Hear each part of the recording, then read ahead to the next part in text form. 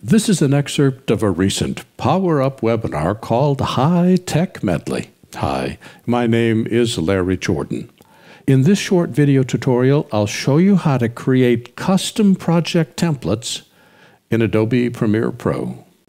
Another feature, and it's a big one I think, is the ability to create custom project templates. Not just a template for a sequence, but a template for an entire project.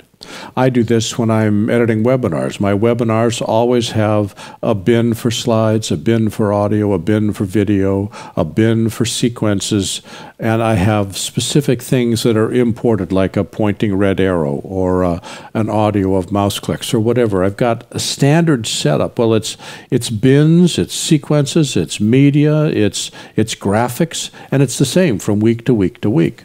So I can save this as a custom template. The way the custom template works is you configure the project as you see fit, including bins, media, sequences, and settings. Then, and this is the most important point, you save the modified project before creating the template.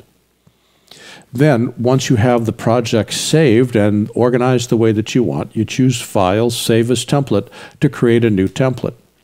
Then, when you're creating a new project, select a custom template from the Project Template menu in the Import window, and I'll show you all of this. A question I couldn't answer at the 9 o'clock that I do want to answer now is that you can find templates or delete templates by clicking the templates list to reveal them in Finder. I'll show that to you.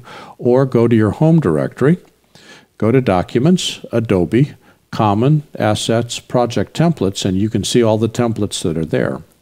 What's actually happening is Adobe isn't saving any settings in a specific format. It's taking your entire project and copying the project and storing it in the Templates folder. Let me show you how this works. This is a webinar that I did a few weeks ago on small things that really matter. And this is the edit. And I want to use this as a template going forward. So what I need to do first is, let's just get rid of this. Command-A will delete all those clips. Right mouse click up in the marker bar, and we're going to clear all the markers. We're going to unmute that channel. Good. Now we'll go through here. I don't need this. I don't need that. I don't need that. We'll say yes, we'll get rid of it. Don't need that, or that, or that, or that. I'll twirl down here and get rid of these two videos, which I don't need. Let's pretend I need to keep all of my slides. And I want to keep some of my audio, but not all of it. So I'll just keep the main audio mix for the project.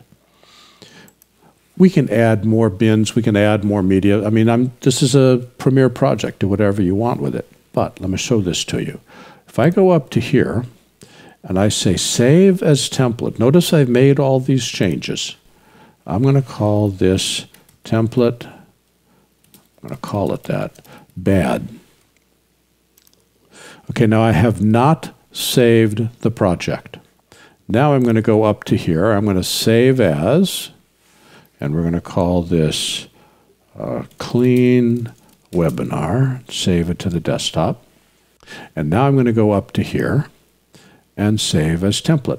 And this time I'm going to call it Template Good. So Template Bad was created before I saved the project, and Template Good was created afterward. Let's close this project. Let's go to a new project. And notice my templates are right here. There's Template Bad and there's Template Good. So let's open up Template Bad and create it. And notice that everything that I deleted is back. Why? Because it simply copied the existing project from wherever it was and stored it in the template location. So until I save it, even though I had gotten rid of it, it wasn't saving something new. It was just taking the existing project and saving it. Harumph. So let's close that project.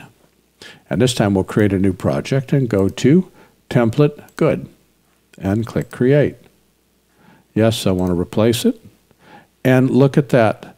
There, it has just the project. The video is gone. The audio has been saved.